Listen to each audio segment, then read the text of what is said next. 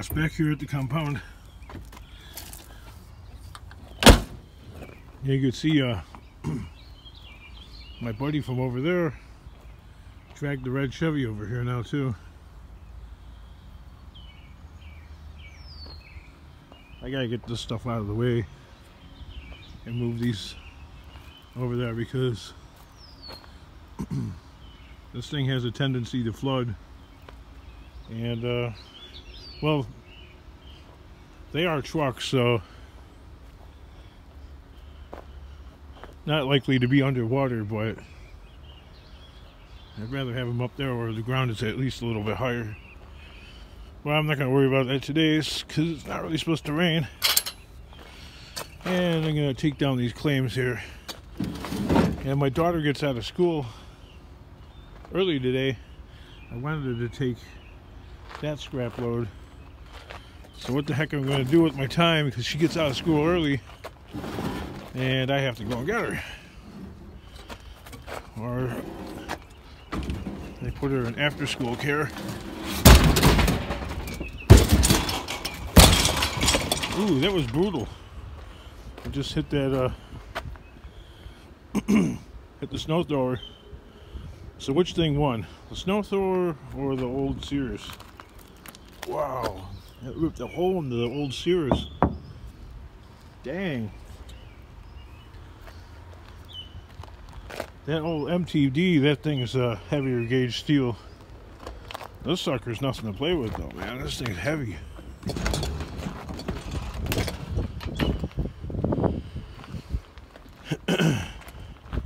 When we were little kids, we used to have such white trash. We'd find like me and my brother, we'd find like an old dryer or washing machine in the alley, and we'd put wheels on them and pretend they were like demolition cars, and we'd ram them into each other. And me being me, I'd always grab the washing machine and ram it into the dryer that my brother had. And the washing machine usually won the demolition derby because a couple of really good hits with the washing machine, and that was typically the end of the dryer. I smell cigarettes. Okay, there's somebody inside that school bus over there. I don't know what the hell they're doing.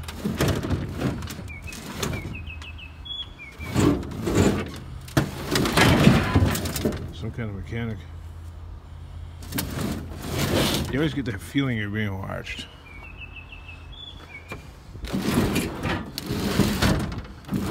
Alright, we have Ian Matthews, and he's wondering what makes this copying machine so heavy. My claim is it's the bottom is heavy. Oh, it's got a cash box in there. Doesn't sound like there's any coinage inside. We'll sledge that open anyway. That's some high-grade boards. But that's not at the bottom part, that's in the upper part. Yeah, I'm claiming it's the steel. Alright, let's see how much of this thing falls apart when it lands on the ground. Wow.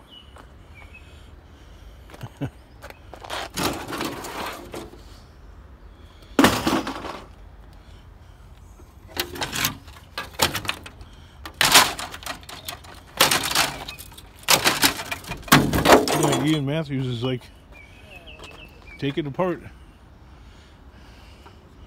Take it to bits. And there's a mirror. I've got a chip in it now. It's a double-sided mirror. That's interesting. There's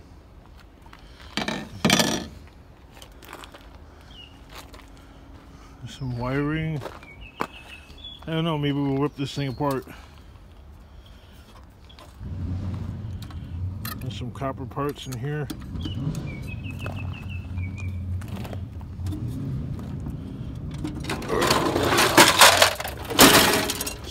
heavy though. Well, this piece is heavy for its size.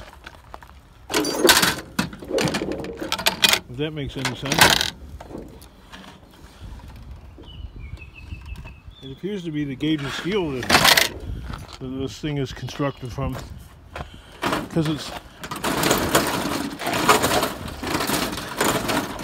engineered for public use. So typically something engineered for public use is made of heavier gauge material.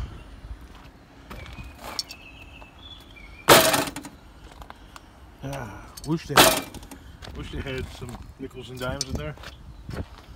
Well, I don't hear anything jangling around. So, since I gotta get my daughter from school early, I've got enough time to take that to the yard, and I desperately need to empty that thing out because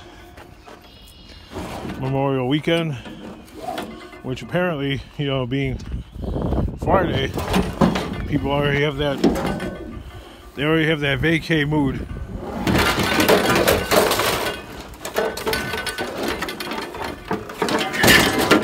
Or as the British call it, taking holiday.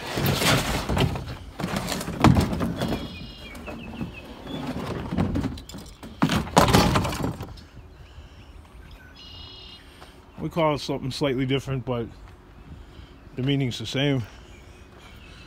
Even though the words are kind of interchangeable. When you say holiday to an American, you're thinking of an occasional day, such as like Christmas. And then along with Christmas comes Christmas vacation. Christmas vacation is a time period, probably like 14 days or so, interconnecting with New Year's, where people are typically out of school and work is generally slowed down, generally, but not entirely. If you're in the low wage job sector, you're gonna have to fight for 15 minutes of you're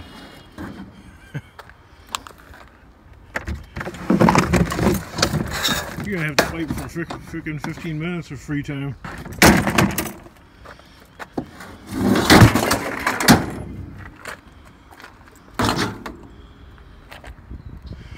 That's where scrapping is living the dream. Okay, I'm fighting with nobody over 15 minutes of freaking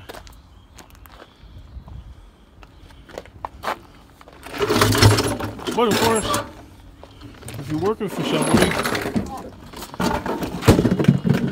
the benefit of working for somebody else is they usually pay you more. Time and a half, double time, sometimes even, like if you're in your union, you can get triple time. And triple time, the hell with the vacation, right? Soak up that gravy. But the way the taxes are structured,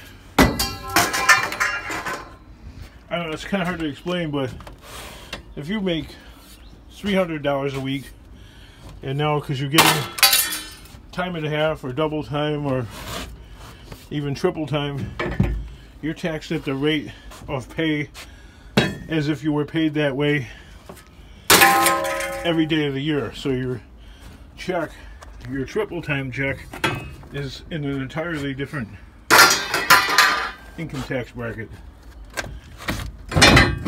So you end up losing a good portion of that cash, because you go from being, let's say you're in an entry-level job like minimum wage or something slightly above, and you're 15%. So suddenly you find yourself in 35% tax bracket, and you'd be like, you know, counting your pennies in your head that you're gonna be taking home, and you get your check, you're like, what? Where's the rest of it? Oh, Uncle took it. Yep. So there's a limit to those dreams there. There's a lot of give and take. So my claim is I'm gonna have to tighten that. Man, I got my work cut out for me no matter which way I turn. Even at home. You should see what I'm doing at my house. Wow. I think for me to take a vacation, I'd have to ride a rocket ship to the moon or Mars to get away from everything, and that ain't gonna happen. So,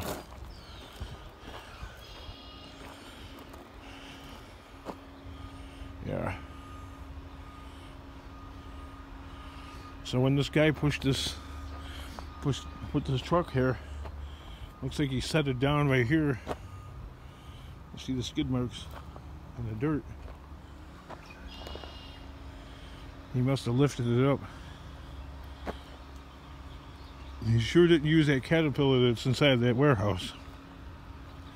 Had to have used something a lot larger. Way larger. Because a Caterpillar 906 would have flipped over.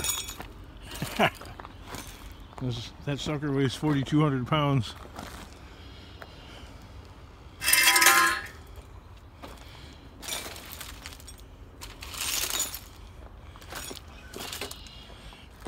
I know that rubber tired Caterpillar can't never manage that.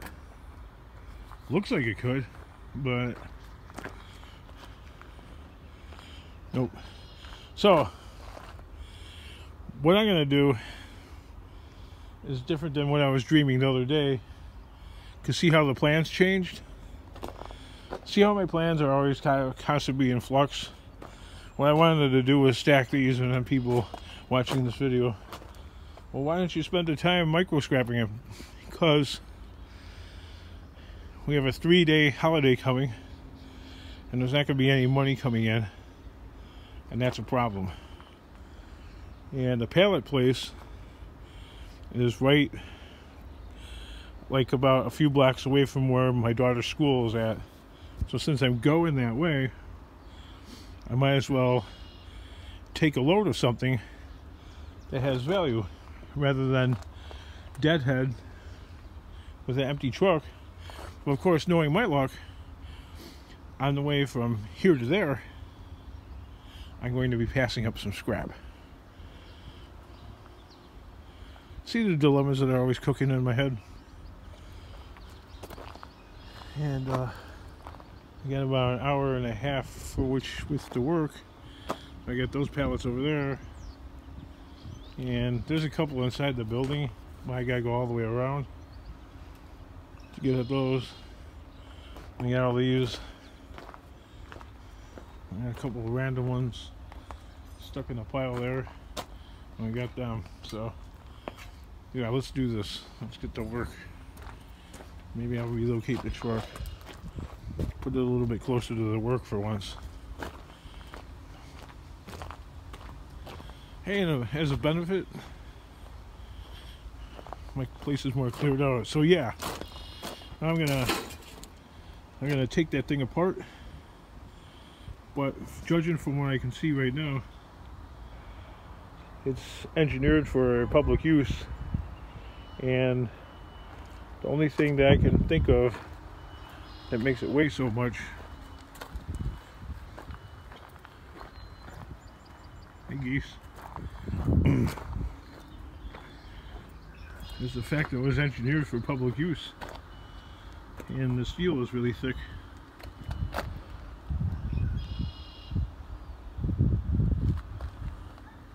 Not a real lot to it. This is Look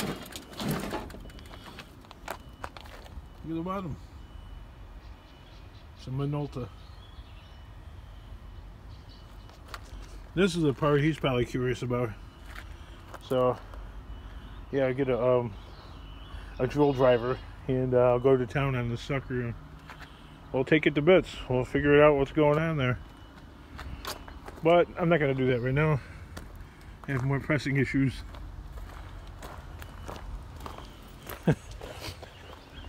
Before it was in my hands, it only needed minor repair. Yeah. Junkyard mentality. Alright guys. Next video, I'll bore you with me loading the truck with pallets. And maybe I'll take that truck later. I don't know. But then the thing is I'm going to have to go to a different yard with that truck. Because the other yard, I got to clear this off too. I got a couple people commenting about clearing this off. I have to get some insurance papers on there and stuff. I'll clean this off. Something got melted and spilled there. Yeah. Maybe empty out the truck a bit. Oh yeah, he's independently wealthy. There's money laying, random money like laying everywhere.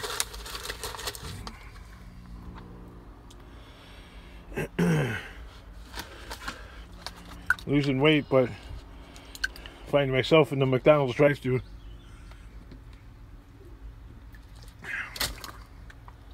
Need to kind of back off of that a bit. But people blame McDonald's for people being fat and overweight, and that's kind of a misnomer. It's not really the case. Alright. Look at those guys, can eat all freaking day, man. They don't really get fat. That's actually what humans are designed to do too. Is we're not designed to eat all this processed food. We're designed to eat pretty much on and off all day long and forage for our food. Evolution and Mother Nature have not caught up to technology.